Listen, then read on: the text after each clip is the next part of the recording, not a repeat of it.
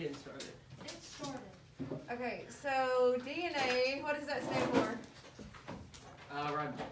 Deoxyribonucleic acid. Deoxyribonucleic acid, and then you have RNA. What does that stand for? Ribonucleic acid. Ribonucleic acid.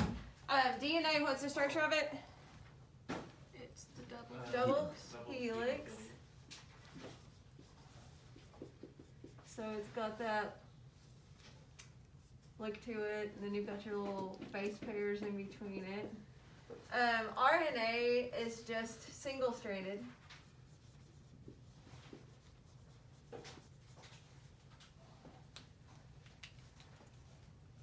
And where's DNA found? In the nucleus.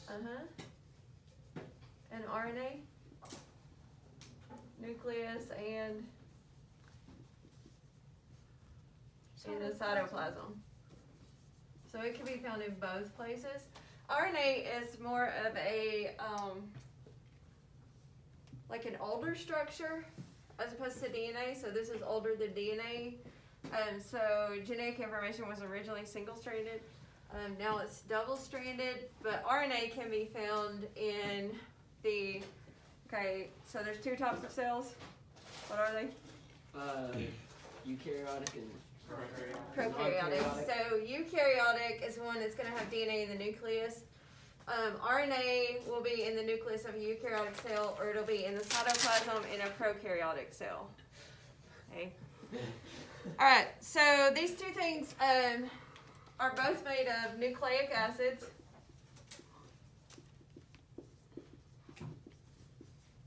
That's the type of biomolecule that they are.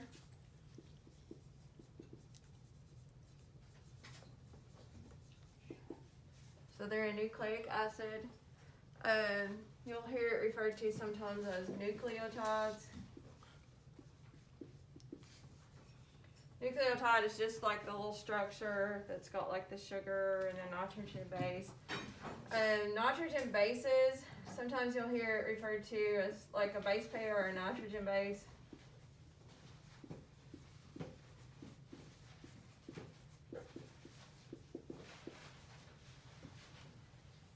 And I'm just going to list the letters of them. You don't really need to know the names of them. It showed them on the video that we watched. But for DNA,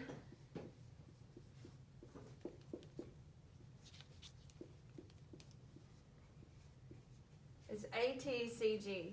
And the little slogan to remember is apple in a tree. car to garage. Car in a garage. So that means that A bonds with what? T. T, and C bonds with G. G. RNA is a little bit different. It's got uracil, so it's A, U, C, G. So it's apple under Car garage. a tree, and then car in a garage. The T is still kind of important in this one because when it's bonding with DNA, you're still going to have a T in the DNA. But A with U, C with G. So those are the base pairs of the nitrogen bases, or sometimes just referred to as a nucleotide, which nucleotide actually means it's got the little sugar attached to it, but it's sometimes used like that. All right, so DNA and RNA, does everybody have this part, the nucleic acids? DNA and RNA actually work together when you're making a copy of the DNA. So it goes through two things. One's called transcription.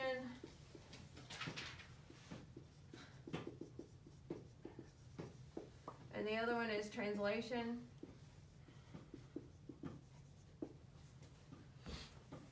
Okay, so transcription is where DNA is copied by RNA. And then translation is just where the RNA is translating the DNA code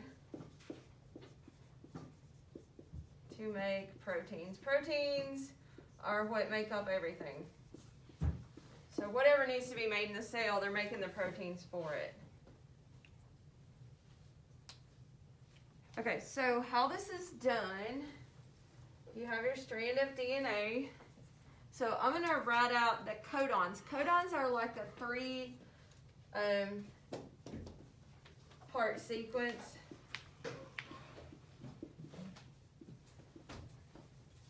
Of your nitrogen bases. And we're going to look at codon charts later this week where you can look up whatever, if it's like an AUC, and it'll tell you what compound it is. So if we have a DNA sequence, so let's have A, T, C, G, G, A, C, T, A. So we're going to say that that's our DNA sequence. That is one side of it. If you are asked on your test for a complementary DNA strand,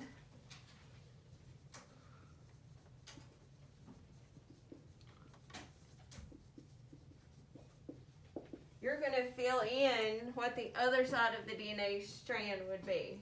So with DNA, we said that it's A, T, C, G. Okay? So if you have an A here, the other side of it would be what? T.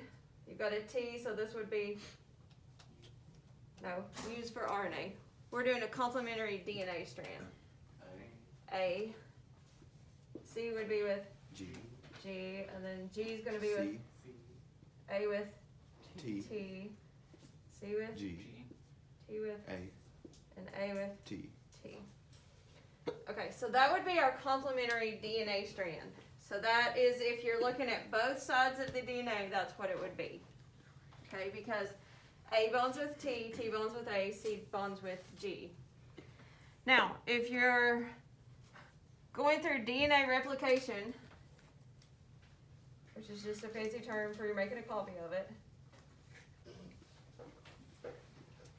what's going to happen is you're going to have an enzyme that's called DNA polymerase that's basically going to come through and split these two strands. Okay, so it's going to split those two strands.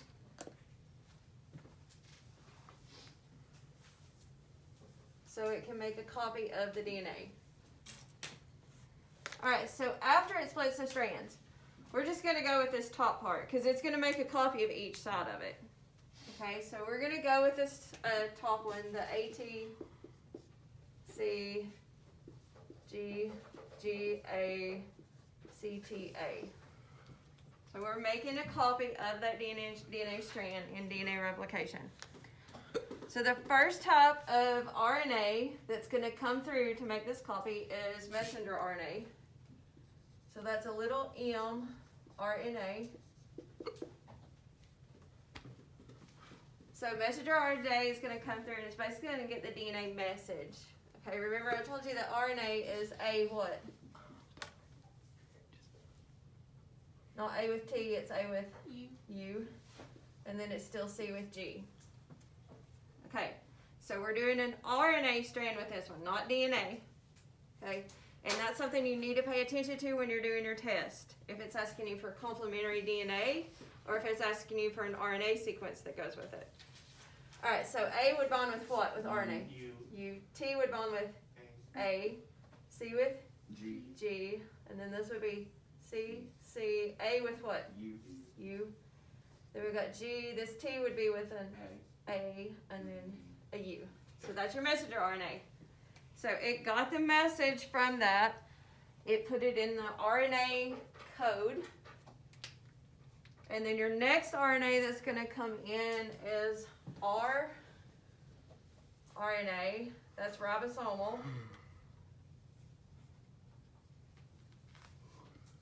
So remember ribosomes, what's their job? To make what? Proteins. This one was messenger.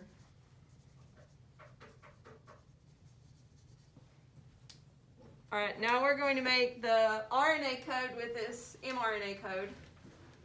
So U is going to bond with what? We're still doing RNA. A with U, G with C. Then we got G, U with what? G with C. A with U. and U with A. Okay, so they're taking that. The ribosomal is doing that to make the proteins with, and the last DNA or RNA strand, sorry, that's going to come along is tRNA. That is transfer.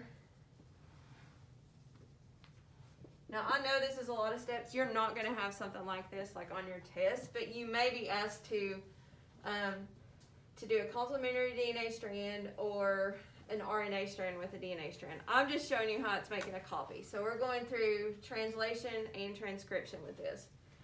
All right, so we're going to do the RNA again. So A with U with A, C with G, G with A with C with U with A, and with U. All right, so after it goes through the 3 sequences of RNA, then it's going to make an exact copy of the DNA. So this will be the new DNA copy. So instead of U with DNA, it's going to be A will be with T, U will be with A. Okay, so this will be A will be with T, G will be with, and then C is with G, U will be with A, G is with C, A is with T, and U is with A. So it should be the same as that one that we started out with, because it made a copy of it.